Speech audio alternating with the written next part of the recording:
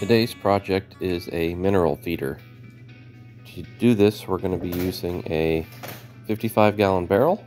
We're going to be cutting it at this line right here, and we're going to be using a tractor tire to help support the weight of it and keep the animals from flipping it over.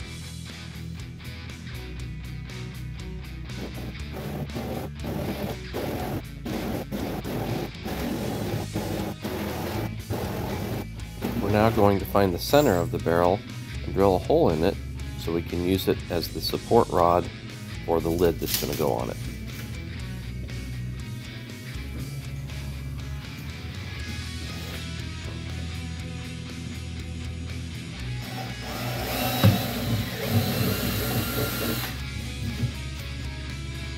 We're using a rod that's threaded on both ends and some flat washers with nuts to support it in the center of here.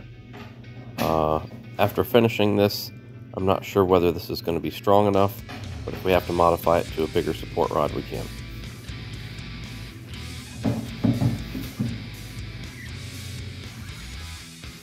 Now we're going to make the lid for it. Using a piece of twine and a pen, we're going to create a circle. And so I'm just going to hold this down in the center and use the twine to make a perfect circle around to give us a mark to cut.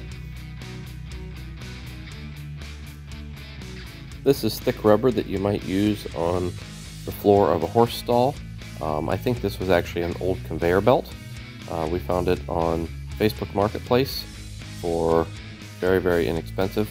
Not sure what Leanne paid for it.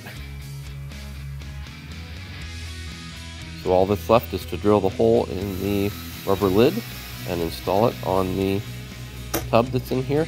As you can see, we actually made the tub a little taller than the tire. In case any water gets in around the edge of the tire, the water's not going to go down into our mineral feeder. And then once the lid is on here, we will actually move it up into the animal's pen, and we will put some minerals down in the bottom of it, and they should be able to push up on this lid with their nose and open the mineral feeder to get into whatever minerals we decide to put into it.